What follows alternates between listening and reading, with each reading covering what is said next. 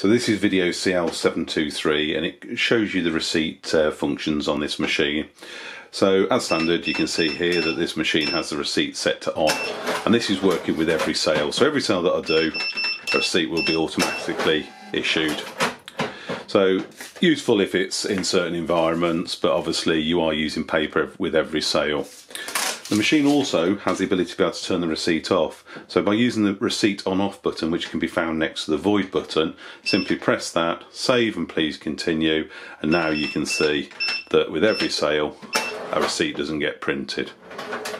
Now if this customer particularly asks for a receipt, there is a receipt issue button which can be used. Now it's worth noting it only does it for the last sale and before you've started the next one.